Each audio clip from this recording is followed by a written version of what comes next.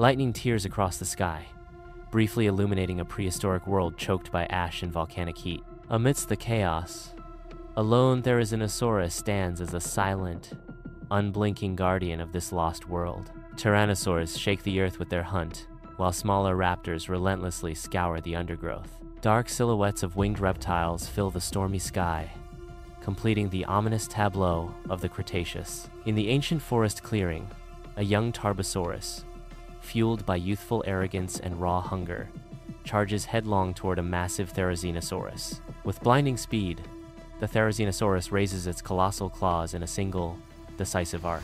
The Tarbosaurus's reckless advance is abruptly halted, its fate sealed by the Therizinosaurus's lethal response. The echoing sounds of tearing flesh and splintering bone reverberate through the clearing, then abruptly cease. The silence amplifies the stark reality of the Tarbosaurus's demise, leaving an unsettling calm in its wake. The Therizinosaurus calmly resumes its meal of ferns, disappearing into the dense, verdant foliage as if nothing occurred. In the paleontology lab, scientists gather around a dig site, their brushes carefully uncovering secrets buried for millennia.